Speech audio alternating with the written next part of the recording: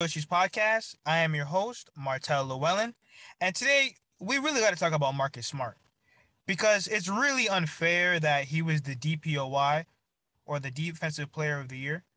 First of all, he can guard 1 through 5, and what I mean by that is Bam Adebayo can guard 1 through 5. So that's the first part.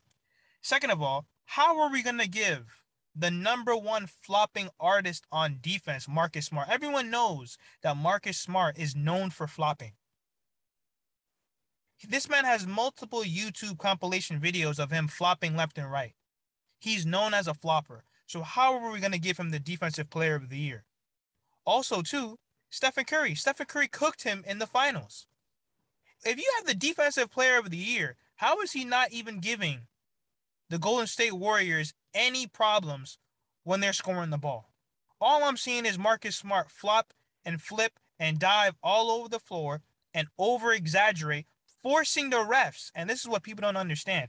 He's lying and forcing the refs to make bad calls against the game. Now, don't get me wrong. We all want to get calls. We all want to get the calls our way. We always want to draw fouls.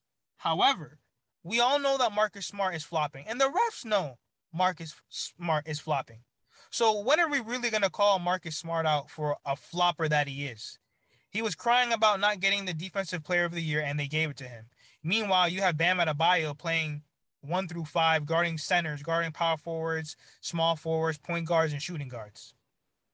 So once again, I don't really think that Marcus Smart should have been the defensive player of the year when Steph Curry is dropping 30 and 40 on him in the NBA Finals. He didn't even face Stephen Curry.